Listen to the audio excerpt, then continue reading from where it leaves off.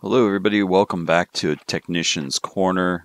We have a 5500 Dell Latitude here, and we've actually got two issues with this one. There is a fan that's failing as well as the LCD. Here I've just gone around, the screws have actually already been loosened mostly, so I was just double checking them. And then next, as you can see, I fast forwarded through this because the body just didn't want to release that back panel. Sometimes with these models they're pretty hard to get to pop off, but don't worry, as long as you work it easily and work your way around, it'll come off. You may have to just use a little more force. Now here I'm obviously taking the battery connection off of the board so that we don't have power running to it as we're trying to do this. And then there's just the two screws that are for the fan, and you want to pop those ones out, and it makes it a little easier to disconnect the actual connector for the fan to the motherboard. As you can see here, kind of slide that out, and then that gives you a little bit of room to get in there because it is pretty tight. You do want a couple things to kind of push up against the edges of the connector. There's a little like ledge that's there that you can push against, and then obviously there we go with the new fan and getting rid of the old one.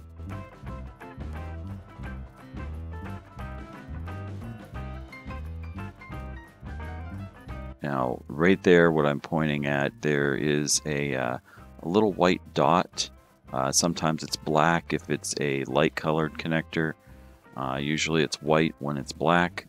You want to make sure that's up because that tells you the direction that that's supposed to face so that it will slide there into the connector.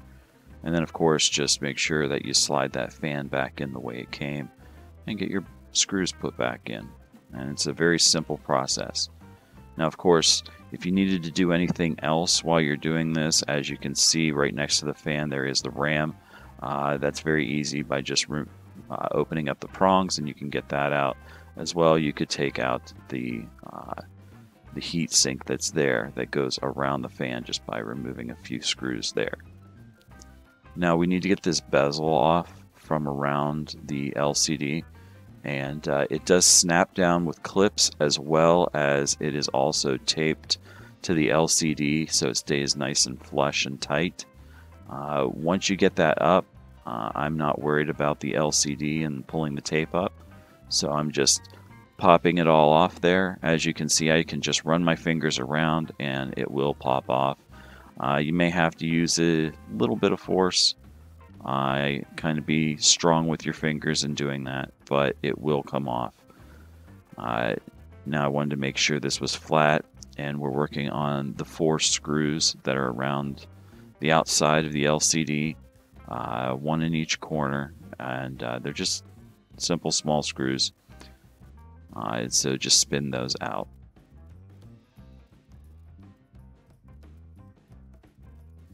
Now, as you can see, I'm lifting from the top because, as you can see, there is that cable connection at the bottom. Right there, that kind of gray, and when you're looking at it in real life, it has a little bit of a silver tint to it because it is there's a little bit of metallic to it. You need to peel that off. There's also a somewhat clear plastic section, which is what I'm digging at right now. And then underneath that, on top of the actual connector, you can see there's actually some kind of black or very dark piece right there, and that's another piece of tape that is used specifically to hold down the catch lever. There is a little wire that basically is used as a catch to hold the connector tight to the LCD. And so you want to peel that off. Sometimes it's easy, sometimes a little harder. That one was a little more sticky. And when it came up, it pulled that wire up, but you need to make sure that releases. Now you can swap out the LCD with the new one, and just be careful when you're packaging it and unpackaging it and moving it around. You want to make sure that it's supported or I like to kind of hold it from the top and let it dangle so that I don't put any torque on the side of the screen and cause the weight of the screen to possibly break the LCD, and then you just have to buy another one all over again. Now, when you do this, you need to make sure that that little wire catch is folded back towards the tape, and then slide that in. It is very thin. There are some notches that are there that help to get it aligned.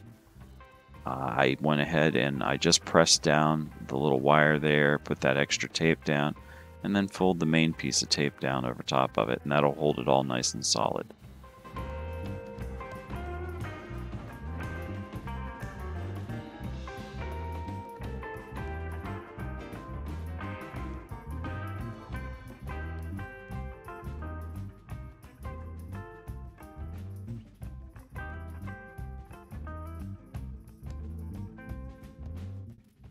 Now here I'm going to go ahead and plug the battery back in, and that is just to do the testing on the LCD to make sure that there's no cracks, and of course the backlight and everything works.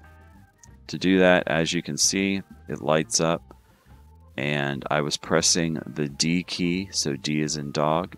Hold that down and then press the power button, and it will let you go through this solid background type of test that is called the LCD BISC test, and that of course it runs through the colors twice, and then it shuts off, as you can see there. And then we've got a new bezel to put on here, so the advantage of having that, of course, then if you break the old one when you're trying to take it off, which happens periodically because sometimes they do stick, and those side pieces are pretty thin and small plastic. You need to make sure, of course, you take off the tape covers as well as the little covers that go over where the camera is. Now you have the one on the outside that's still there. That one isn't going to hurt anything, but the other ones on the underside you want to make sure are gone. I like to snap it in from the top first. It makes it easier to line up. And then when I go ahead and do the bottom there, I'm going to get the sides, like the first corner, and I'm going to line up by looking down the length of it, just kind of eyeballing it to make sure that it's straight. As you can see there, I was looking down the length of it. And once I do that, then I can seat it down. And the best way for these that I've found is by closing it and sticking my little wedge in here and just putting a little bit of tension on it and sliding it across the opening there, and it snaps all of the little tabs in. And you want to make sure the end tabs as well as those tabs in the middle are all seated down. A little hard to see there, I know, I pulled out of frame.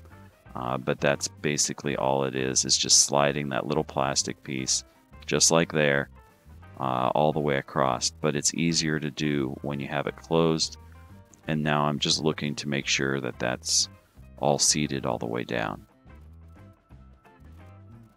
And then you want to make sure to check around the outside edges on the top and the sides so that those are all seated down as well. Now here I'm going to perform the EPSA test, the diagnostic test. You can get to that by pressing the F12 button after you've turned the computer on. And you just want to tap it until the words up in the top right hand side let you know that it is going to go into that. As you can see, the backlight came on brighter when I plugged it in, and you do want it plugged in for this test or it will error out. So you've got the test screen there, make sure all the colors come up, and you just OK that. And as you can see, it is going through a handful of different tests there. The little bar there is running across. As the bar runs across, it's testing all the internal components.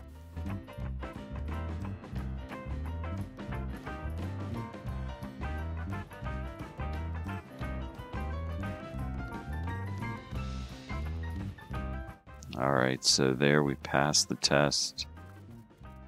And I know that's kind of hard to see with the glare. But there is the little pass box there. And then all we do is go ahead and shut it off. Get the back put on there and make sure it's seated down nicely.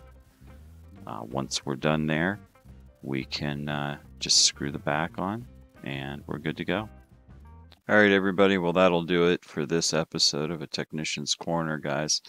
If you'd like to check out the social media, it's down below. Don't forget to hit that thumbs up button, that subscribe button, and that bell icon so you know when I've got new videos coming out. And I'd like to wish you all a good day, and I will see you later. Bye.